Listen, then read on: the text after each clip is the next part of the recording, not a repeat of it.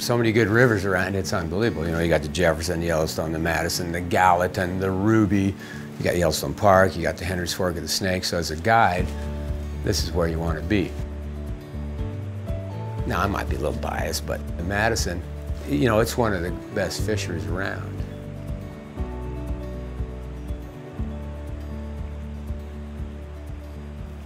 And whether you're a beginner, whether you're an intermediate, whether you're an expert, you know, there's fishing for all types of fishermen here.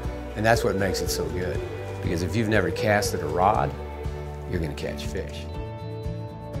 We're a fly fishing lodge. We're not a dude ranch. It's fly fishing, it's amazing food, and then if you drink beer or wine, we've done a great job at helping you cap off the day with, you know, a relaxing glass of wine on the porch. On a normal day, we pick the clients up at 7:30. You know, we usually get back around 5 to 6. I will say this, the food's really good here. You know, they pride themselves on the food. And when I was the manager here, I was out here every night because I'd also host dinner. I'd get a day off, my wife would say, let's go out to dinner. And you know what? I go out to dinner every night.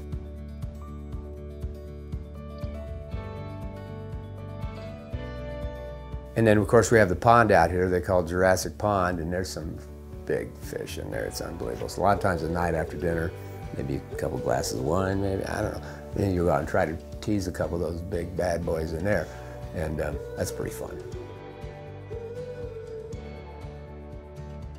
You show up here, you're immediately kind of surrounded by, you know, beauty and not a whole lot going on, just a lot of open space. And so for the last over 25 years have taken every single guest who stays with us and made sure that we're very attentive to their needs and what they're looking to get out of the trip. We're very thorough in the fact that we try to create the individual experience for everybody.